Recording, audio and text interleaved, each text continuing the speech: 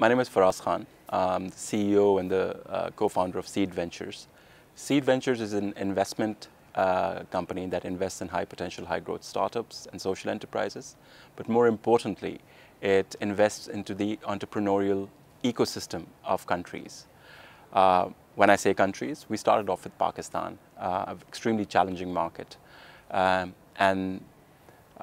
investment to incubation, to acceleration programs, to training programs, to curriculums, we developed a reasonably advanced model. And then we engaged the private sector, the governments, the local governments, the development sector and the academia in actually partnering. And it has actually taken a very robust shape in the past 8 years.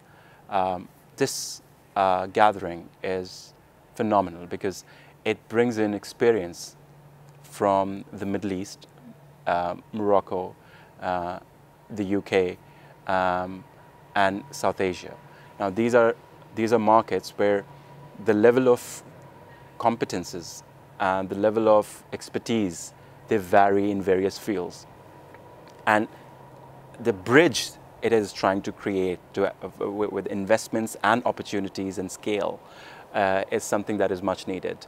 It is more like a window of opportunity for investors with commercially savvy and potentially successful startups in a more robust and strategic manner in which the risk would be definitely mitigated if done properly.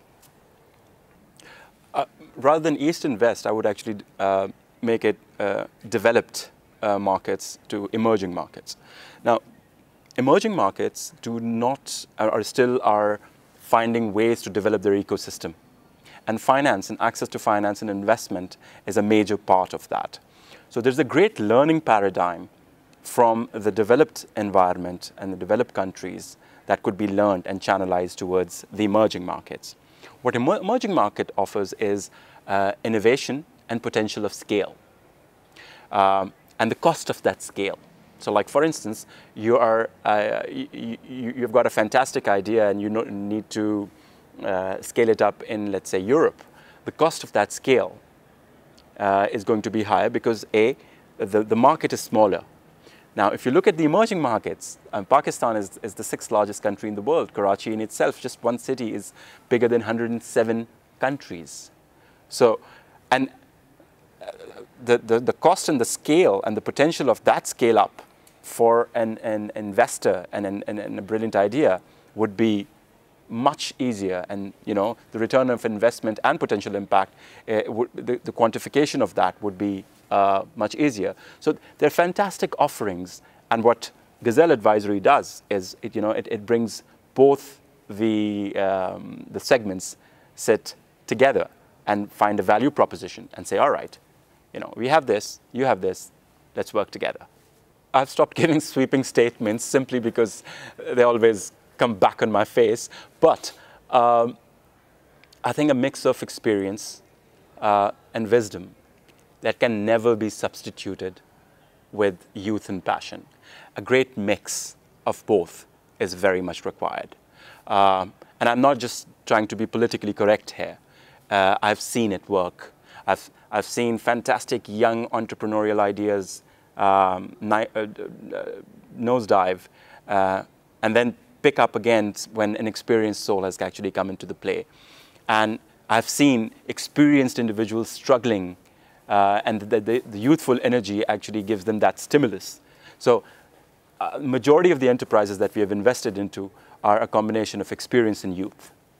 The dynamics of an emerging market or a developing market, they vary, and they're totally different compared to a developed economy. If you look at a developed economy, the urban-rural landscapes are more structured with the government support and the community supports because they have evolved over a period of long time with structured approaches.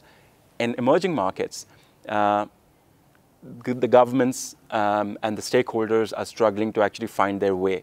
When I say struggling, I think I'm being really critical. I think they're finding their feet at this point of time.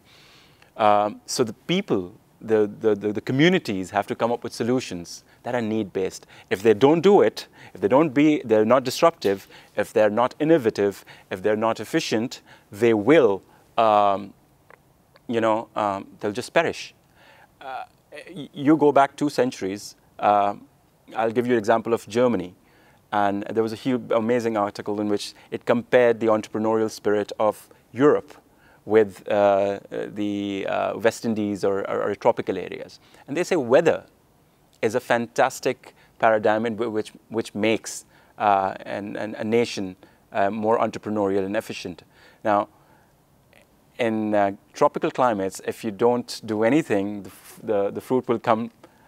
You can have fruit, you have access to water, you've got fantastic weather. So you don't need to work that hard in order to survive. But if in Germany or in Europe, during the winters, if you've not planned enough, you would perish. So the reason the developed economies are really far ahead with these entrepreneurial structures is because they had to live with, adapt, learn, improve, innovate. And I think that's the kind of an atmosphere that the emerging economies are kind of finding at this point of time. So you need to understand geography, environment, climate, into understanding why emerging markets are emerging markets and why developed markets are developed markets. I think it's critical if you really want to develop and bring together the emerging economies with the developed economies, because now it's need-based. In the West, be it Americas or the Europe, the UK, they're going through a different set of turbulence. And they need growth. They need returns. And this is what the developing and emerging markets are offering. It's about value proposition now. It cannot be one-sided anymore. So they need to give a value proposition to the other set, which is the emerging and the development. And if that happens, and these events and these setups are critical in creating that bridge, in creating that value proposition conversations that would actually bring in stimulus to the future growth of the world. So these events are really, really important because they're purpose-driven and they're focusing on value propositions rather than just one-side view of a particular stakeholder. Gazelle has done a fantastic job in a very short span of bringing in the right kind of stakeholders. I think the next phase of growth would be to create, to convert these value propositions into actual transactions and then demonstrate performance of potential success of these transactions. And that's where the effect is going to come through. But in a very short time, they have done a fantastic job.